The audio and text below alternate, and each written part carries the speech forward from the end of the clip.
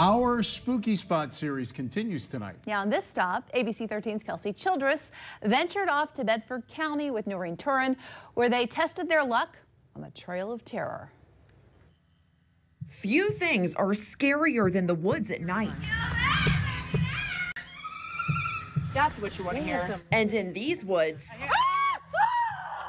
your biggest fears come to life. I think that all humans have this natural fear of walking into the woods at nighttime. It's just part of our, DNA. Ben Lamora is the director of the Trail of Terror in Goode. It used to be Spooktacular's Spooky Trail Walk, but this year they're upping the ante. We decided to amp it up. I know we got a lot of competition, so we're trying to get it to where it feels like that there's, a real good energy in there and really build it up. So we didn't want to just be jump scares. We want to kind of throw in a little extra there and there. If you dare to test out this trail, your mind will play tricks on you. You think this person could be that or that person could be that, and that really gives you that fear of looking around, and when one of them comes at you, it really can spook you. Lamora says that psychological effect makes the haunt special. Your mind's like, who's that? Who's that? Which one is it? So Noreen Turin and I decided to put our courage to the test. Do you want to go first?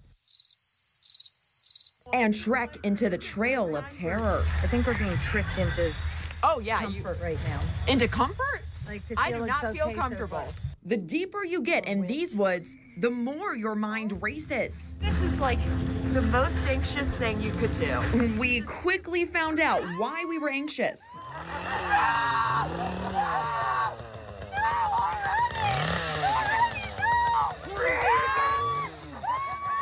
The noises in the night. What is that?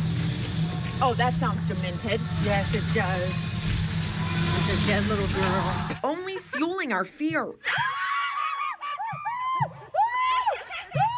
In these woods, everything puts you on edge. Every time you pull on me, it scares I'm me. hearing something. And you need to stay alert, or you may miss something. Oh my gosh! I didn't even see him! The journey will mess with your mind. Is that real? Yeah. Oh my gosh! I almost just peed myself. That was, I did not think that was real. More than just once. Oh, no! I don't know. I just looked at it. They're absolutely alive! One of these is real. I know.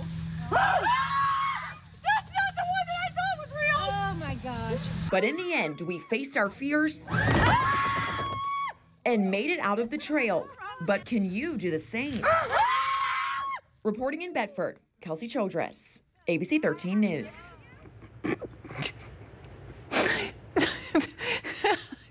That's great. It's one of a kind from Chelsea. That's in Goode, and you could probably hear it in Danville, I think. Probably, or even across the line. Oh, so fun. If you're not a fan of haunted attractions like Kelsey and Noreen, they do what's called an early walk. It starts at 5 o'clock, and you can walk through the trail and look at the decorations without any of those scares. What's that? They also have a trunk or treat event at the farm on Halloween night. As for what's next for Kelsey, well, she'll visit a brand new haunt in Pulaski County with one extra special guest. Ooh, who will it be this time? Is that you? I don't think, no. Oh, well, it's not me. That's coming up Thursday night at 6.